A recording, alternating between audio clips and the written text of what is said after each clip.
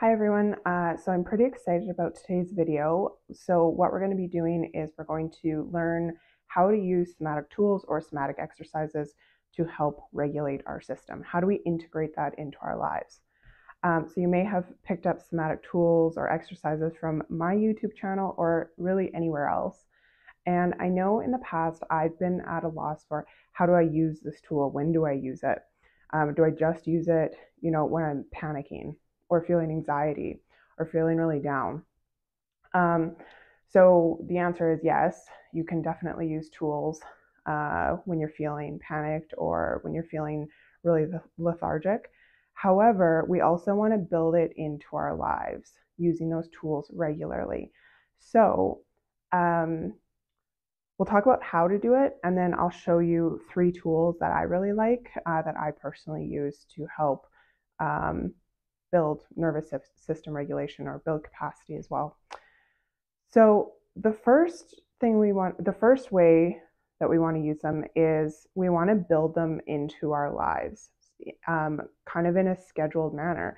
So you could do this a couple ways. You can do it by putting a timer on your phone and choose what feels best for you. It shouldn't ever feel overwhelming. So maybe you pick 3 times a day, maybe morning, afternoon, and in the evening. And you set a timer, and when that timer goes off, you just take a moment and use one of your tools. You could also pair it with maybe an activity, like each time you wash your hands, or each time you use the washroom, whatever works for you. But pick something that you can stick to and that doesn't feel overwhelming. And of course, if you're missing like times that you've scheduled out to do your tools, that's not a big deal either. We want to have lots of compassion and understanding as we do this, because it sometimes can be hard to sit with the body, feel the body. So the reason we want to do that and not just use our tools when we're experiencing something difficult is because when we are less overwhelmed, less triggered, our nervous system is more online. Our prefrontal cortex in our brain is more online when we're not feeling panicked, we're not feeling overwhelmed. And then when we're doing our tools, your body can take that in a little bit easier, and you can build these pathways. When Nicole, myself, my brain's going, when Nicole, does this tapping thing, I remember that feeling really good, and that helps regulate me. And so when I'm in a situation where I am feeling overwhelmed, it's a little easier for my body to quickly start to regulate. So that's why we want to do it not like throughout the day on a schedule, not just when we're feeling overwhelmed. And then, of course, so first is we're scheduling it. Then the second time that we're going to use our tools is when we are feeling overwhelmed, or perhaps you have a premeditated task that you're going to do. And when we have something that we're going to do that might feel a little bit much, what we want to do is we want to use our tools and regulate before the activity or the task, during, and then after. And that can be really supportive too. So with that said, I'm going to show you 3 of my favorite tools that I really like to use. So the first one is the VU breath, taught by, or made popular and taught by Dr. Peter Levine. So the VU breath is, you're literally making the sound VU, V-O-O. When I make this, you want to bring the sound up from your belly, and if it's helpful, you can also place your hands on your belly and your chest to just feel your body when you're doing this. So I'm pretty sure my mic is going to pick up the sound and then fade off because it's just a strange vibrational sound, but you'll get the idea. It's kind of like a foghorn sound. So first, before we do any tool, we're just going to notice how our body feels.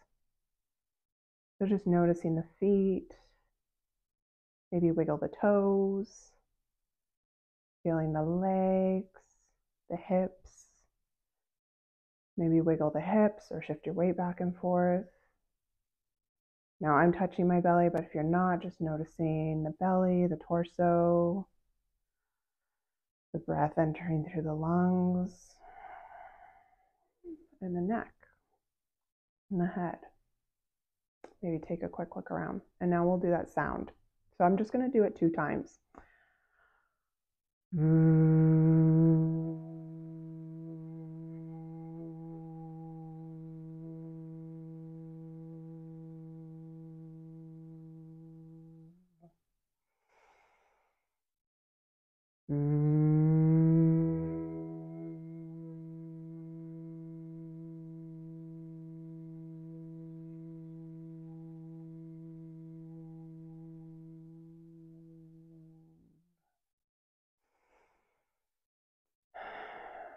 And now just noticing, scanning through the body, looking around the room, and just noticing if you feel anything different. Okay? And so what the VU sound does is it's kind of a deep vibrational tone that's going through your body and literally stimulates the vagus nerve with the vibrations that you're producing with your own voice. So it's pretty cool. So try that one out. I know people don't always feel doing that comfortable in public. I never do. It's something I definitely do when I have some privacy, but I find that one really, really effective. The second one is going to be some tapping. So I'm just going to, we're just going to focus on 2 areas just to make it like quick and effective. So again, before you use the tool, just notice how you feel. Notice how your breath is moving in and out. And just notice the area or the room that you're in. And then this will be a little loud because of my mic, but we're going to tap just below the collarbone. I find this feels really good. So we're going to tap there for about 10 seconds.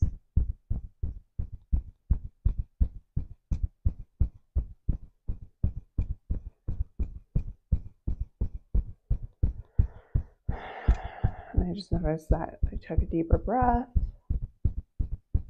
which is a nice sign of regulation. And then we're going to move just to the rib cage. Just anywhere on the rib cage is fine. And we're going to tap there for 10 seconds. Just noticing how you feel. Noticing how the tapping feels. There I go again with my deeper breath.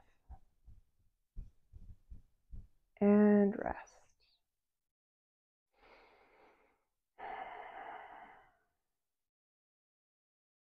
Good. And remember, signs that we're experiencing a little bit more regulation in our nervous system could be that the breath spontaneously deepens. I'm not doing that on my own when I'm taking those deeper breaths. Could also be like movement in the digestive system, like burping, gurgling, even farting. And yeah, and sometimes you can just notice that you're a lot more present with your surroundings as well. So there's things like that that you can look for. Okay, our third tool, I really love this one. And this can be really nice if you're sitting in a chair with a back, just for some extra support. So what we're gonna do is, again, just noticing how you feel.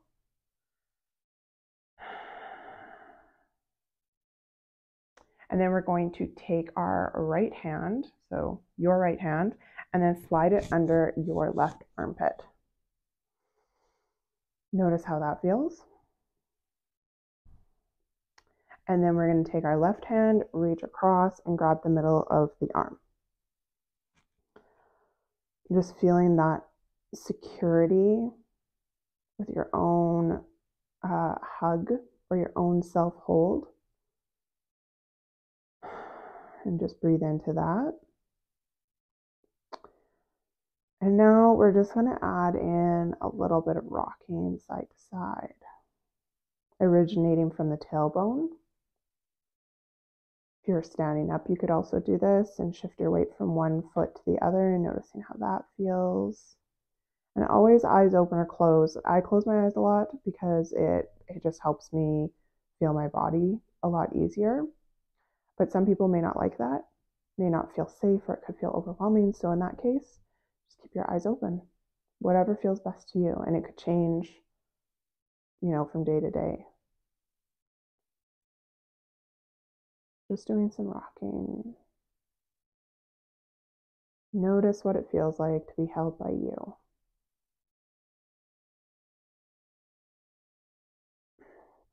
And you could pair this with the VU sound if you wanted to, or the VU breath.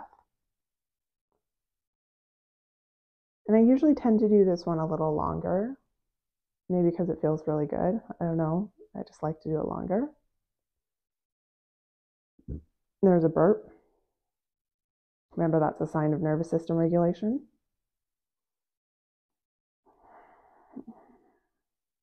Okay, and let's bring it to the middle. And again, just noticing how it feels to be held. And dropping the arms. Notice how it feels to drop the arms and have them by your side.